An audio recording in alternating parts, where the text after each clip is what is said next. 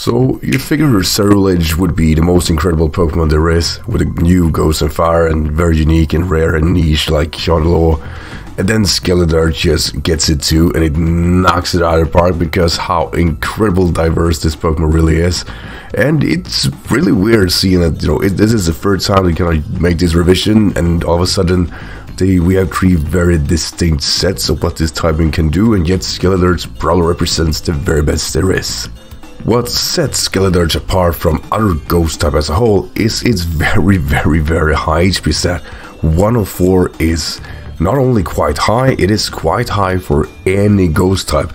Ghost type tends to be a very good defensive typing, but like I said, rarely do they get a lot of HP, and if they do, usually fall behind in their defenses, and it doesn't do that. Defensive 176 in special defense, it actually might hold off quite a candle for it. It makes it quite unique and a good defensive typing, not even to a tank, and it's speedy enough for a tank. At 66 base speed, yeah, 66 will do more than fine for most scenarios. 75 in attack is, while on the low side, it is still usable, but its special attacks were hit off 110.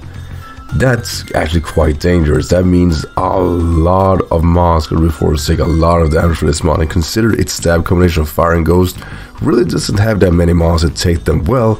It will most of the time have the opportunity of hurting something really badly. And it doesn't really end there. It has two abilities, of course, the Blaze that usually run, which is fine and alright, but also got Unaware, which kinda enforces the tank viability for it, because it means all of a sudden it doesn't really matter how much a Pokemon can set up. Being unaware means you don't care.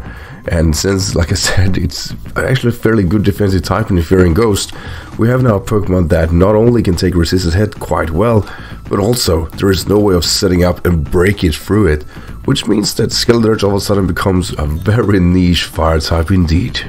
The Fire and Ghost combination in itself is not necessarily perfect. Ghost and Fire doesn't necessarily cover each other's weaknesses, they kind of just add up upon each other.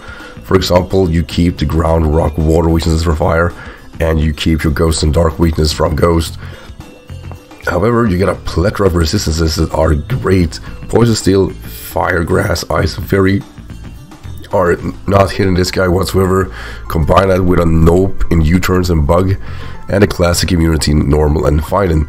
So overall, it's a good defensive typing, but it needs patching. However, it should be stated that Dark and Grass covers most of the worst thing this Pokemon has to deal with, only go in neutral for Rock. So overall, it's worth keeping in mind. It's patchable, but it's something to keep in mind when you're building your team. However, when it comes to the move pool of Skeledirge, here is where it starts out really badly, but trust me, stay with me on this. Its level up isn't necessarily all that great. However, it does get the classic combination of the Will-O-Wisp and the Hex, making it a really good offensive passive Pokemon, and it also gets usual stab of Shadow Ball and Fire Blast and Flamethrower and whatnot. But you're definitely gonna use this synergy move for this generation, as it is really extremely good move in the Torch Song. Torch Song basically is a 80 base power, it's a bit weaker than Flamethrower, but every time you use it, you increase your special attack by 1, and that could actually snowball kinda badly. So consider it has 110 in special attack. It is here a scenario where this guy can punish you if you stay in, if you can't beat it, and if you can't resist it. So overall, I like this, but yeah, it needs better fillers to really be on par with the meta. And while the Egg Moves isn't solving this, Egg Moves do allow it to do something a bit more niche. First and foremost, it gets recovery and slack off. This means it all of a sudden becomes from a tank to a potential wall, depending on the scenarios. High HP, good defensives, recovery, what is not to like here?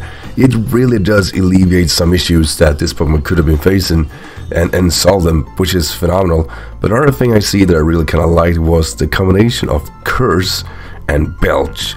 You could, in theory, set up a Curse, pop your berry, then capitalize on Belch. I think it's rather niche, but just that options is there is really fun.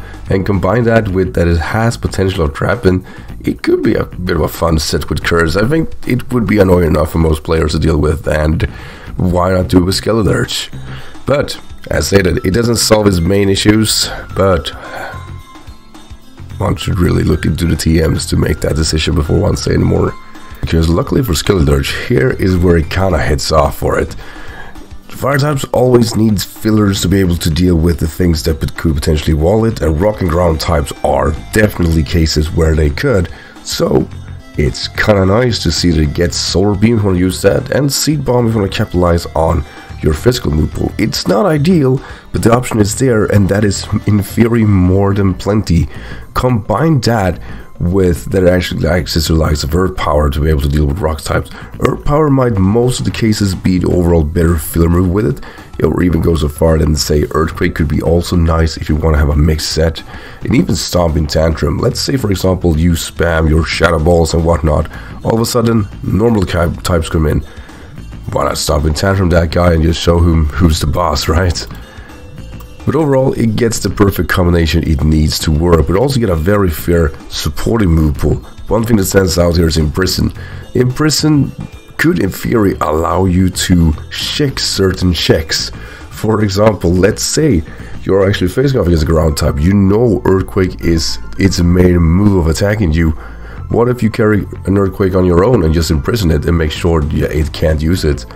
I really can't say enough more than that. It's a phenomenal option to have. While it's not perfect, just the option is there is great. It also gets Flame Charge to be able to boost its speed, and not like you need it, but you can do it. And Fire Spin, of course, together with Curse could be a phenomenal combination. Overall, I think Skeledirge is one of the more fun implementation of this game, and it's so diverse and defensive from a Pokemon I didn't expect to be it, and it will represent quite a complex niche for this game actually.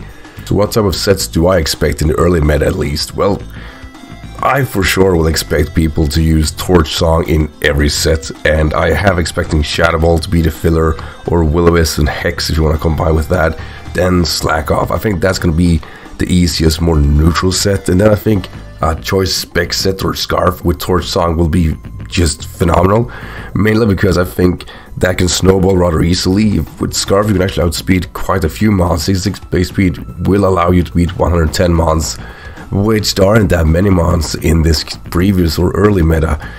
I also like the idea of potentially having a substitute set with leftovers and basically go to town. I think the timing allows for setup and it allows for substitutes, and just this mon can be rather annoying. I even believe a utility offensive set with Assault Fist and Earth Power and Torch Song, Shadow Ball and Seed Bomb or whatnot will be just fine on this guy. There are so many options, it's just what do we want to do.